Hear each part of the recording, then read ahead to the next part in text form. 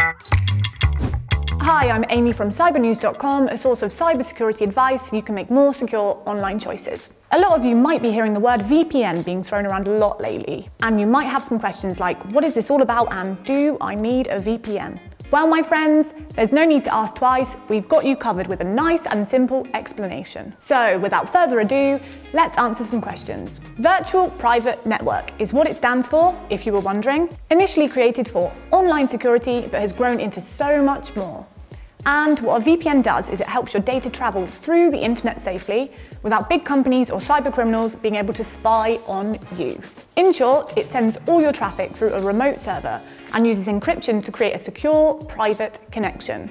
Think of it as your own little pathway, which effectively shields you from online activities from your internet service provider or government.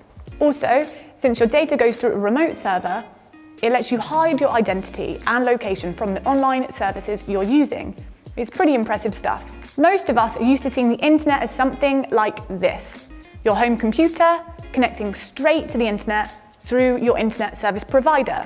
Seems pretty simple, but this OG system has flaws, and without a VPN, your internet provider will be able to track much of what you're doing. So, when we add a VPN, this little guy can connect your device to a server that is located anywhere else in the world, all before connecting to the wider internet. Basically, that direct line you once saw going from your device straight to the internet is now being redirected through an encrypted tunnel. What this means is your ISP doesn't know what website you're visiting. The website doesn't know who you are or where you're from, because it appears as if your IP address is your VPN server's IP address, and cybercriminals can't use your intercepted data because it's encrypted.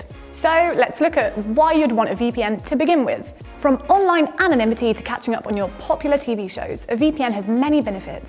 With Netflix, for instance, the number of TV shows varies hugely depending on your location. Using a VPN alongside Netflix means you can access different countries' Netflix libraries and watch shows that are blocked in your country.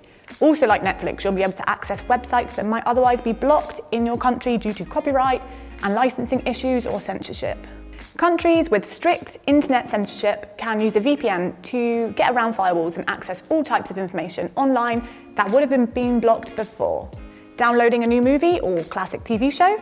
Torrenting can be a great way to download large files, and using this alongside a VPN is pretty vital, especially to hide your IP address. Not to mention, using a VPN can get you a faster connection for P2P downloads, albeit only if your ISP happens to be throttling your connection. A VPN is even handy for your general, anonymous browsing, especially if you're working from home, accessing sensitive files. As you can see, the possibilities a VPN can offer are pretty wide, and I think you'll find at least one or two features personally beneficial. Feel free to browse our website for tips, news and opinions in cybersecurity. The link is just down in the description.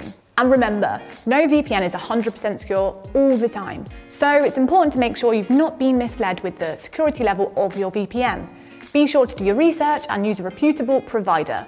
And don't forget, without a VPN, some of your traffic will be unencrypted, and tracking IP addresses will let your internet service provider know everything you do online, leaving your location open to anyone that's interested. So you've probably noticed by now the many benefits that come with a VPN alongside anonymity. For more on cybersecurity, head to our website. The link is just down in the description. Don't forget to like and subscribe. Until next time.